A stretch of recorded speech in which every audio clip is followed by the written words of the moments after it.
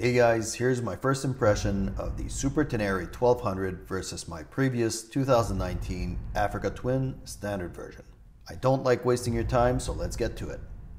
Right off the bat, I must say the Africa Twin has been absolutely flawless.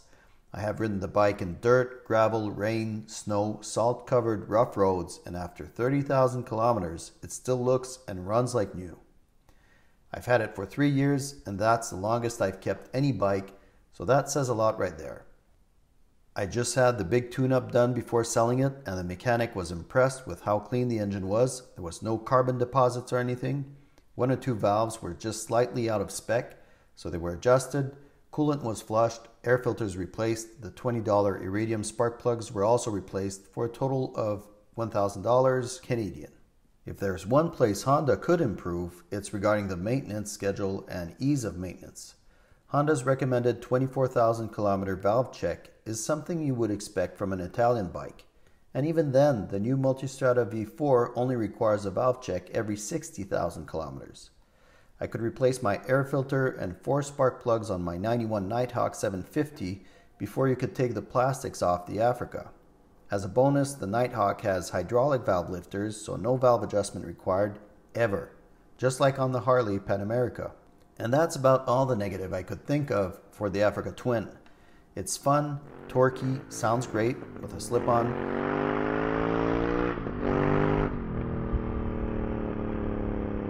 It's versatile, comfortable, and it will handle 2-up touring as well as serious off-roading.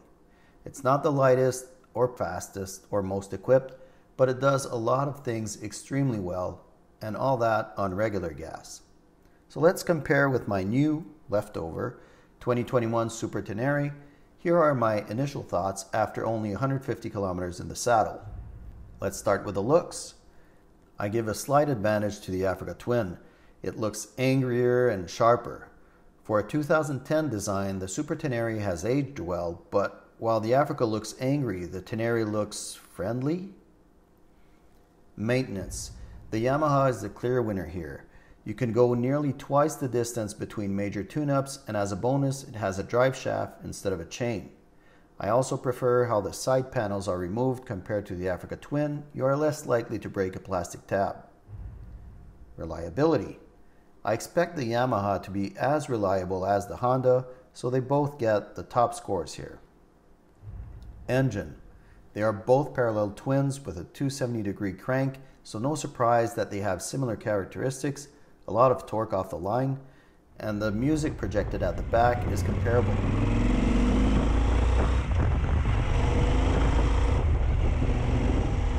It's subjective, but I think both bikes sound like an Austrian or even an Italian V-twin once fitted with a proper exhaust. If you leave it stock, well, it's not the most exciting sound. The Africa has less power but also less weight, so they are pretty well matched. Well maintained, both engines should keep a smile on your face for over 500,000 kilometers easy. Comfort. Here it gets tricky. In many areas, the Super Ténéré is better. It has a better seat, better windscreen, cruise control, heated grips, it's heavier, more stable, has a bit more leg room. But when the going gets rough, the Africa soaks up the bumps better. If the Super Ténéré would soak up the harsh stuff as well as the Africa, it would be the clear winner. But for now, I'd have to say it's a tie, or at least the verdict is out on that. Keep in mind I'm 6'1", 200 pounds, and where I live, dirt roads are often smoother than the paved roads, so I'm aware for many, out of the box, the Super Ténéré will feel like a magic carpet. Off-road capability. Here, there's no debate possible. Though the Super Ténéré can certainly handle some off-roading, it's carrying an 80-pound penalty and also has a 19-inch front wheel instead of the Africa's 21-inch. Though both bikes are plenty capable, the Africa Twin is definitely the better one off-road. Touring on-road. Surveys indicate that most adventure bikes spend a large portion of their lives touring on-road because of their suspensions, their ergos, their wind protection, their equipment. Here I'd say both bikes are really good, but if we put the worst of roads aside, I'd give a slight advantage to the Super Ténéré simply because of the equipment, drive shaft, and stability. Features. There's no competition here. The Super Ténéré wins all day long. Here's what was included on my 2021 ES model.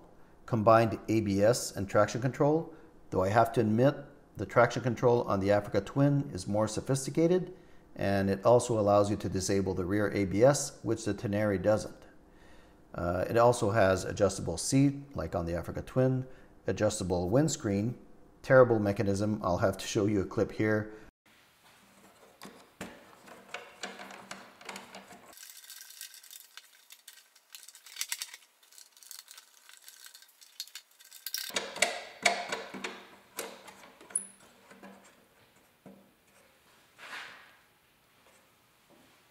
But at least it's adjustable. Just don't expect to be able to adjust it while you're riding. It's barely adjustable when you're not riding.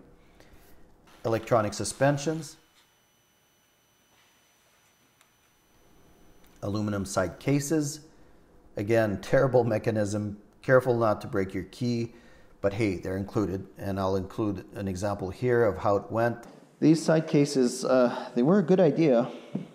Let me just try to open the mechanism here. I hope it's in frame. So you have that. You have this handle that you have to turn like this. Then you align that on the top. There you go. And then you rotate this like that. You can't push it in because you have to hold this one while you push the rear in.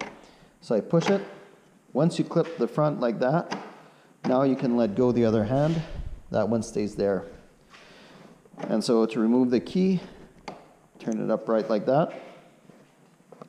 To open the side case, turn it right. To shut it closed, you have to turn the key, push on it. And this is about as smooth as it's ever gone. It has a center stand, which is super useful, especially when you want to adjust the suspensions. It requires that you put the bike on the center stand for the preload to avoid putting unnecessary stress on the suspension motors.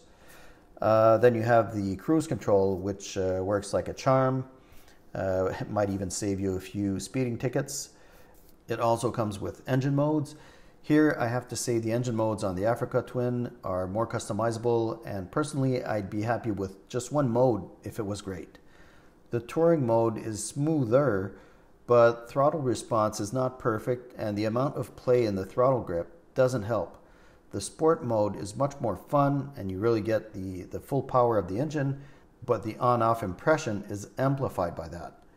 They should have just made one mode that gives you all the power with a more progressive on-off feel and a grip that feels a bit more premium. And it also comes with the drive shaft, obviously, and a 12-volt plug. Value for money. Hard to find a loser here. Both bikes offer exceptional value for the price, and it really depends on what you plan on doing with the bike. If you're really more off-road focused, the Africa Twin is definitely a better bike, and if you're more into touring and riding on the streets, the Super Ténéré is probably a better proposition, even though the Africa Twin is still excellent in those regards as well. Fit and finish. Well, they're both Japanese bikes. What else can I say? It doesn't feel premium, but they are certainly well put together. And based on my Africa Twin after 30,000 kilometers, I can attest that they do age well. I don't have any rust or oxidation or fading in the plastics or anything. So I would expect the same thing from the Yamaha. Technology. Both of these bikes don't really compete with the latest and greatest in terms of tech, but in my case, that's actually a good thing. The more electronic gizmos you have, the more likely they are to fail at some point.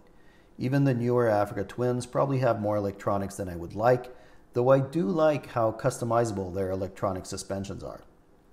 So there you go. Those are my thoughts so far. I'll post an update once I've managed to put 10,000 kilometers on the Super Ténéré. Let me know in the comments if you own one or both of these bikes, which one you prefer and why. Thanks for watching, and ride safe!